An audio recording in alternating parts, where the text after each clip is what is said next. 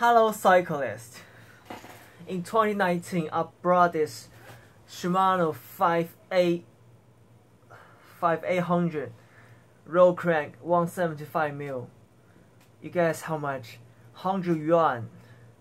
How much is 100 yuan in? Pretty much like 15 USD. For this 15 USD, you get 5800 Shimano crank.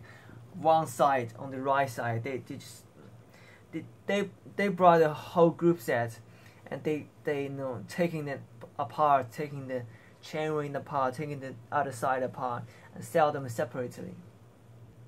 I brought this side because I have the other side. I have the power meter on the other side, so that's one set. By the way, I'm talking about road cycling. You don't have to watch this, but here you go. If you go cycling racing, if you ride bicycles, build bicycle yourself, you know what this means. 15 USD for this. By the way, this is a crank, bicycle crank. You put this in the bottom bracket, and you mount the chainring on the crank, on these 4 holes, and you put a pedal on here. So you ride your bicycle. This is a crank, one side.